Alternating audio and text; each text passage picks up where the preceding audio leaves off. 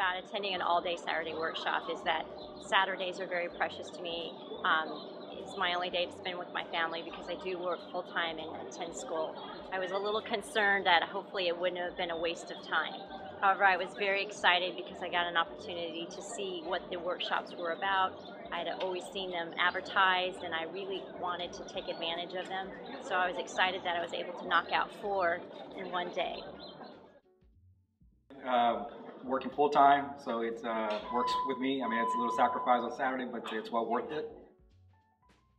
I didn't have any concerns about it. I didn't have any reservations. The way I perceived this was it was opportunity.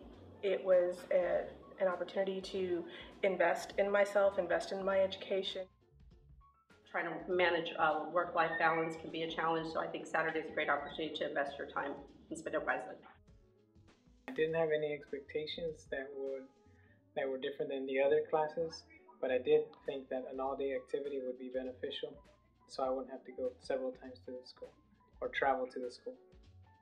Requesting students be there on multiple days, that to me is not practical. To me is tell me where to go, have me there 5 hours, 8 hours, whatever, and tell me I'm done. So that's what I love. I was going to be done this Saturday. I love that.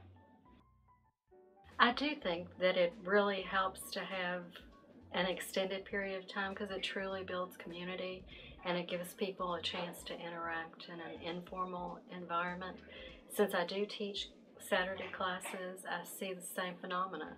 A lot of people say, I can't believe there's a workshop on Saturday or a class on Saturday, but there are fewer parking problems and people are not stressed with coming directly from work and hitting traffic, so it's a way to build community.